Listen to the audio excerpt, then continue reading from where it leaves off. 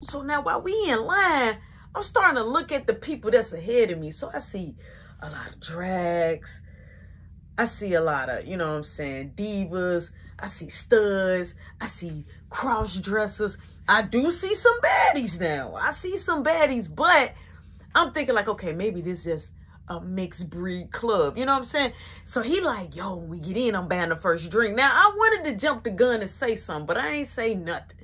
So boom, we get up close, do like $25. I give him my $25. He put a little wristband on me. Boom, same with Gerard. We in there now. It's crowded, okay? And it's bumping. And I'm talking about it's people having a good ripping time. I go straight to the bar. I need a drink.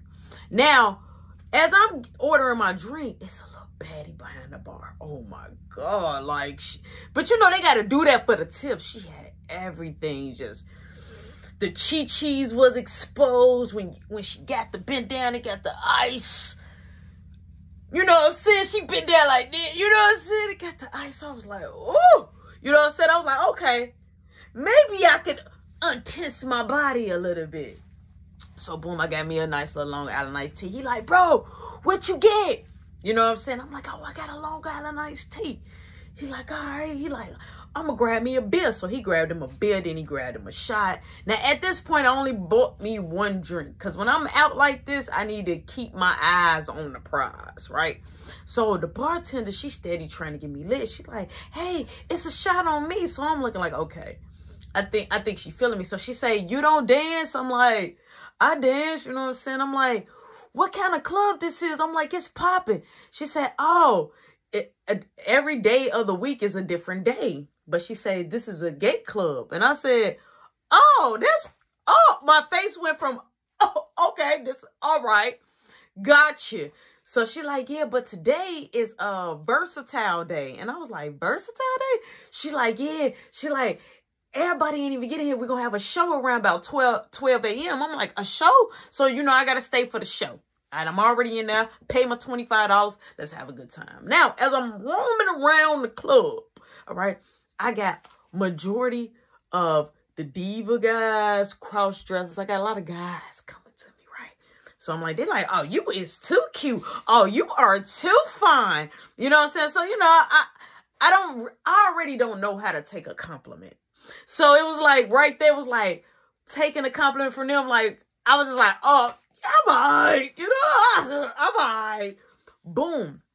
Got a couple of females coming to me, right? So I'm at the bar area, you know what I'm saying? Like, yo, you got some soda water?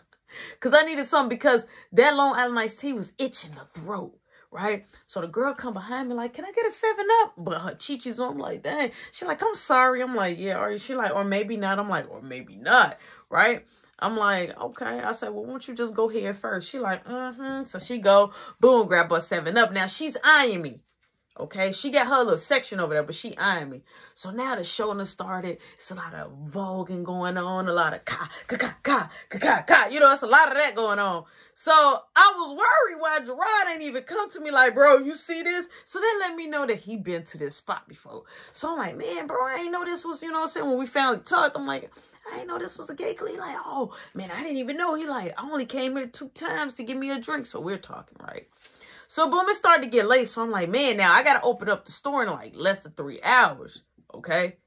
Gerard's supposed to be off the next day. I gave him an off day. So, he like, all right, he like, let's have one more drink. Boom, we have one more drink. I get ready to, like, you know, get ready to go. So, I pay my bill, lead a, you know, bartender a tip. She like, you going to come back to see me, hon? I said, I'm going to come back. I said, it's lit up here. I'm going to come back. So, as I'm walking off, the girl that put the chi-chis on my back when she was getting a 7-Up, she sees me. She said, you finna leave already? I'm like, yeah, I'm finna leave. She like, you are just so fine. You are my type. I'm like, I'm your type. She like, yeah. She like, this the type of stud I want. So when she said stud, I was like, wait a minute. You know what I'm saying? Put a pause in it, put a pin in it, pump the brakes, pull it back. So I had to play the card because I just don't go around telling people I got 2 body parts in case I'm about to get ready to to deal with you. You feel me? Then I give you the heads up. But other than that, I'm just not going to go around telling everybody around town in the woodworks of what I am. So I was like, who said I was a stud? So she was like, so what are you? She like, it's just a whole bunch of fineness right here. So I'm like, you play too much. She like, nah. She like, give me your number. I say, you give me your number. I was never the type that'd give my number out. Boom, she give me a number. I'm like, what you want me to call you? Like, what you want me to log you in? She like, Jazz. I'm like, Jazz? I'm like, all right, bet. So I put her in as Jazz. She like, you better text her. I'm like, I'm going to text you. Now, here's the deal. I ain't even text that girl at all. I just took the number, got right out of her face. So, boom. As me and Gerard were coming out the club, right? So, Gerard like, hey, he like sparked this up. Now, we like, not in front of the club, but, you know, like a few steps away from the door. We can still hear the music is still popping. People coming in and out. People coming out to have a smoke break. You know what I'm saying? So me and Gerard, we out there doing the Zaza. Now, mind you, we on 71st and Jeffrey, where it's cops all day that come through that bad boy. So we doing the Zaza. All of a sudden, we see these two dudes get in a car, right? It was one regular dude and then it was a feminine guy get in the car.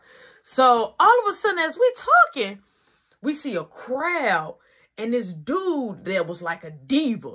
Okay, he had long hair, booty cut shorts. He was like, yo, he was a little baddie.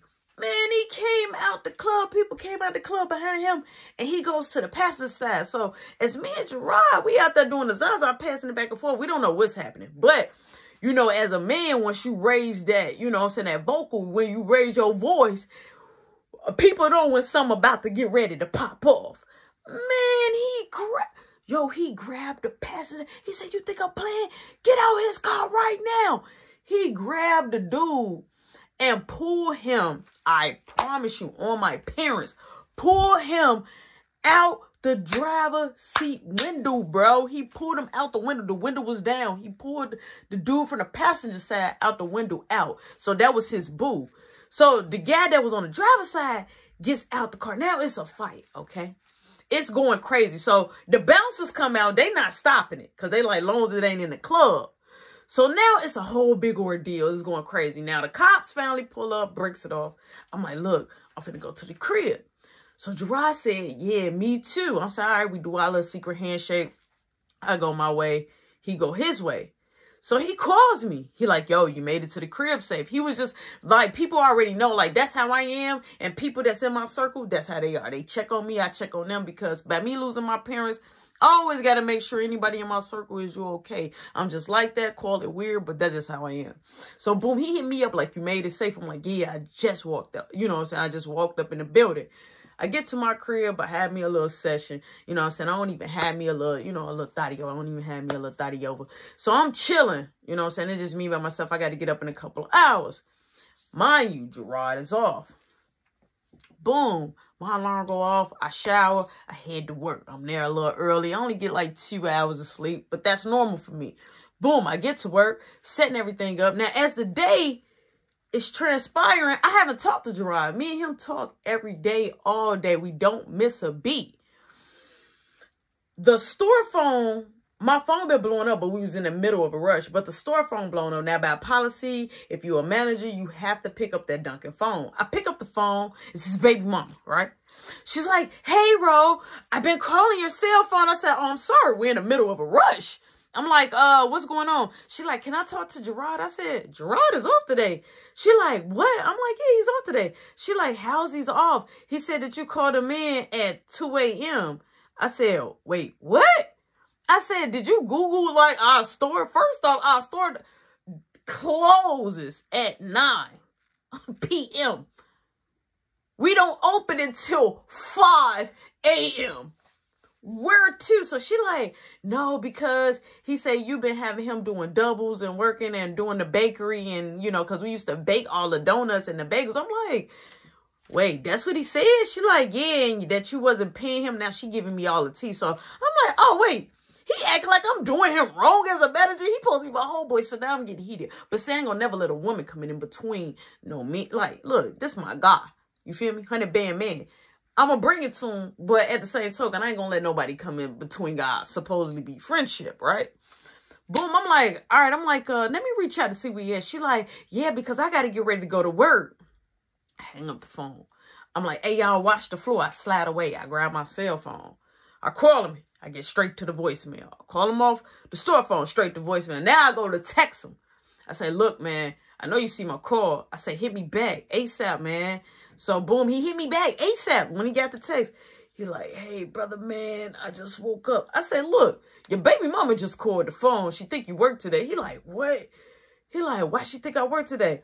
I'm like, bro, you been telling her you been doing doubles? He like, no. I'm like, she said something about you got to come and babysit because she finna get ready, you know what I'm saying, to go to work.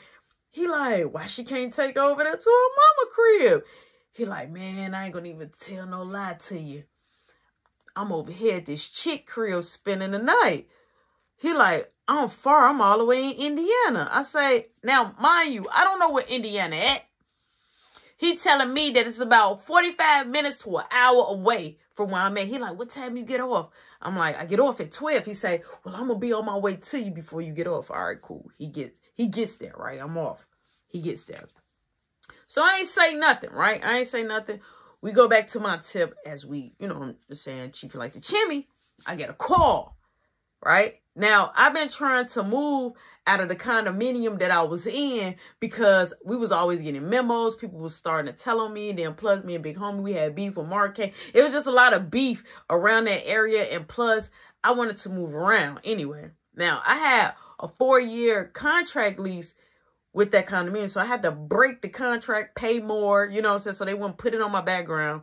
I ended up getting a spot downtown. So the lady called me like, yeah, your credit went through, everything approved, blah, blah. So I'm excited, right? So Gerard is there. I'm excited. So I'm like, okay, you know what I'm saying? I got to tell, you know what I'm saying? I got to tell my boss and things like that and that nature. So they telling me I can move the next month on the 1st, but I can come and get my keys and I can move stuff in early when I put down the deposit. I got the deposit now. We're going to stroll on down now. Me and Gerard strolled on down there to the main office. I went on ahead. Boom. They gave me the keys after I paid. They gave me the keys. I'm ready to, I could just start moving in and start living there if I want. So Gerard started helping me slowly but surely. So as he helping me, we get to my new place downtown and I say, hey, bro, I got a question for you. I say, I always paid you because time work is time paid, right? He like, yeah. I say, did you tell her that you was coming to work for me at 2 a.m. And I'm telling him basically everything she said